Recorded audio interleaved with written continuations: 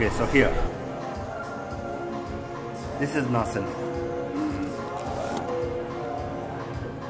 And this is the building.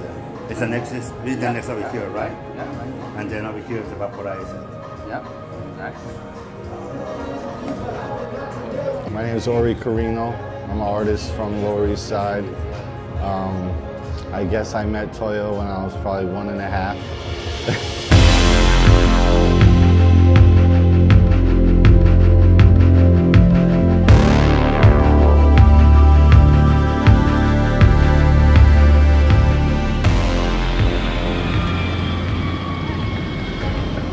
And him and my mother started dating at that time, and eventually became the father of my younger brother, Toyo Tsuchiya.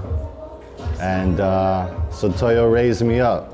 You know, he was a very active artist during that time, doing his project down here on Rivington Street, Rivington School, No Say No, and the 99 Nights performance series, and then his, which extended kind of into his collaboration and participation with kind of important performances of that time on the Lower East Side and kind of the greater New York.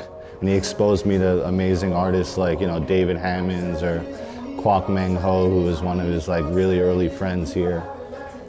Taeching Xie, Karen Black, all the Rivington School guys, Ken Haratsuka. So many, like unbelievable amount of great artists. And also he was really, really passionate about the kind of greater pantheon of art and art history. And so just from day one, as early as I can remember, and I thought it was normal life.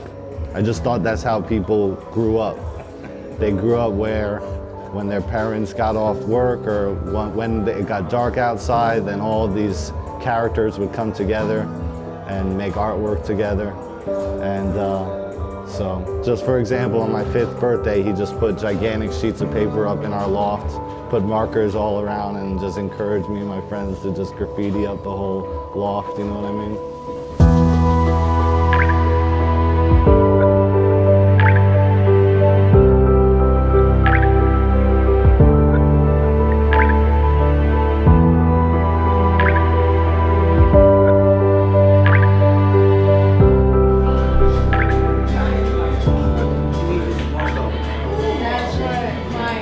Thank you very much. No. It's an art show. Clayton loves you. Don't look. Clayton loves you. One of the curators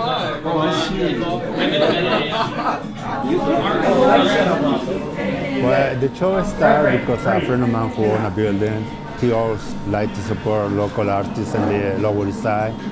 And I was thinking about how difficult right now it is for an artist to put in a show and to exhibition, because right now the rent is very expensive, and most of the time the artists right now, you have to have like some money behind you, parents could give you some money just to practice this full-time art, you know, and people spend more time right now working to pay rent to make art, you know, and it's very ridiculous because they call it the capital of the art. Maybe for make money in art, but not for make the art itself. Yeah, I'm like, I felt like in New York, I'm like saying, can you just give me the case of beer? I'll like run back upstairs and we can talk another time. So now we're a little behind the, getting it together. When I was, like I said, I really thought that what was going on in the pages of Toyo's, 99 Nights book were everyday life. And, I was doing graffiti, and Toyo always encouraged me, even though everyone told me to stop. And he always made sure that I went to the right shows.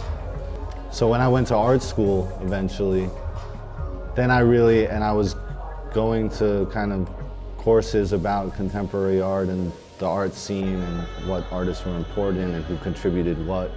And then I really noticed there was a missing puzzle piece, and I kind of saw the light that what Toyo had done with the Rivington School and what Toyo had done himself with his photography and his photographic installations and his site-specific installations, and the way that he kind of worked with performance artists and site-specific artists, and used, kind of his special form of appropriation to kind of contextualize what they had done, and also kind of made it real in a sense, made it exist in a longer timeline.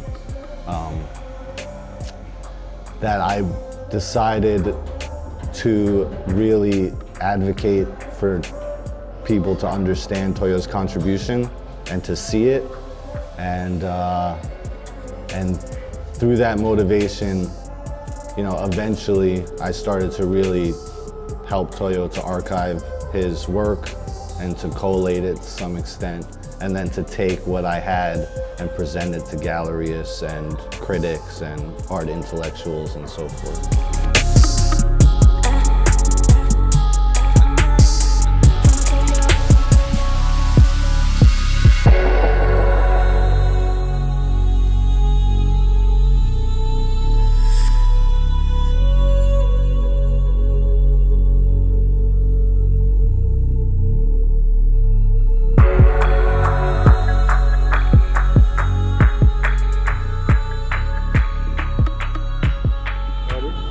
That's the symbol?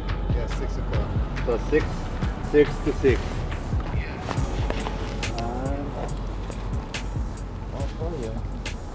It was also because, at 6 o'clock everyone gets off work. Yeah, everybody was. Yeah. And it was the garden. Look, the metal garden. So on the 1-year anniversary of the sculpture garden, Toyo painted the entire garden white.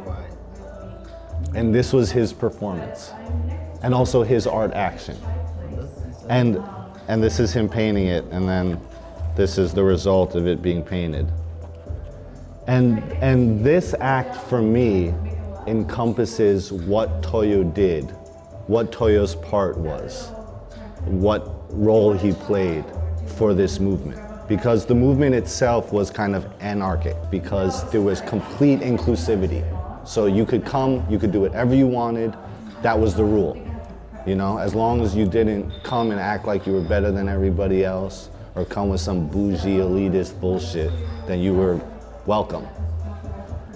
Toyo's role was to say, this is not just anarchy, that this is an art moment that belongs in the great pantheon of art history. And from the photos was his act during 99 Nights to show that these were iconoclasts. These were iconic moments. These were an important part of not only Lower East Side history and Lower East Side citizenship, but of art history as a whole. It's always 6 o'clock. I would like to say, thank you so much, Toyo-san. Thank you for everything. Full of love to Toyo. Thank you to anyone who is a good friend to Toyo. And we'll always work to make sure that the world receives the gift that he left for all of us fully. And we will honor you, Toyo. Art is nothing, art is dead, art is living, art is bread, art is junk, art is lost, art is useless, art is a must.